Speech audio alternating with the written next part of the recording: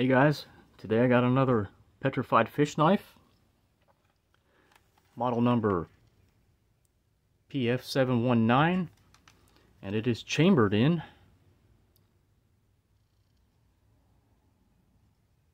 Sanvik 12C27N. Very nice steel, beautiful stone wash blade. Brown G10 scales,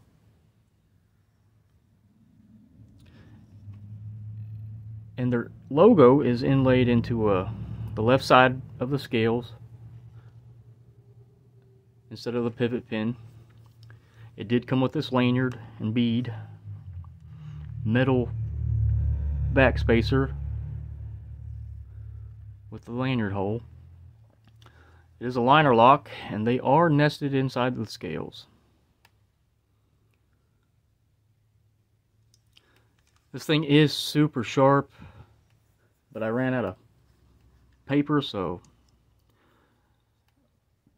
I don't have any in the shop.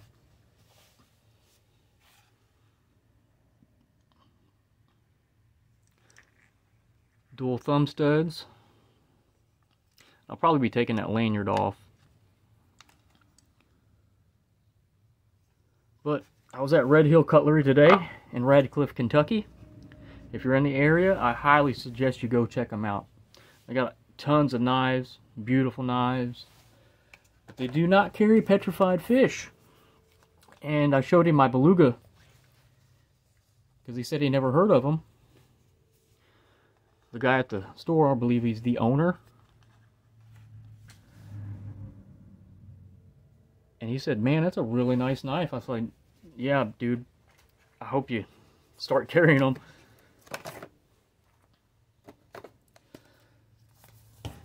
Obviously, I've already opened the box.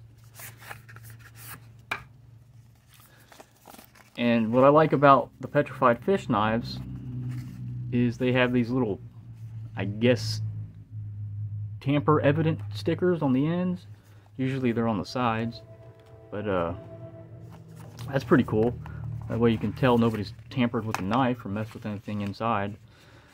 And as usual, comes with the knife in this Ziploc bag with their logo on it. And I save all my boxes to my knives. Desiccant pack, cleaning cloth, and their sticker with their website, pfedc.com. I highly recommend you go check them out. They're on Amazon. I believe White Mountain Knives sell them. I think they're on eBay.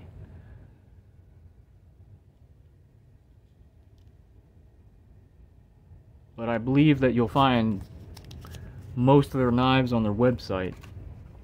They might not have some on eBay or Amazon. But yeah, guys, I really love these knives. For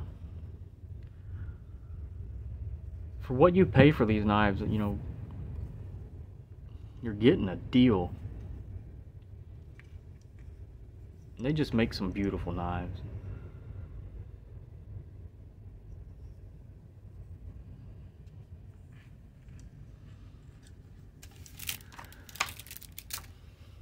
I highly recommend them, guys. I don't know if I'm gonna put my edge on this or not, because I really don't think it needs it. It's way sharp. I'm running out of hair on my arm. I mean, yeah, guys. Gross. I guess I could have done that instead of cutting the paper, but it is what it is. Yeah, guys, go check these knives out. I'll tell you what, if you buy one of these, any of their knives, and you are not satisfied, I will personally give you your money back for them.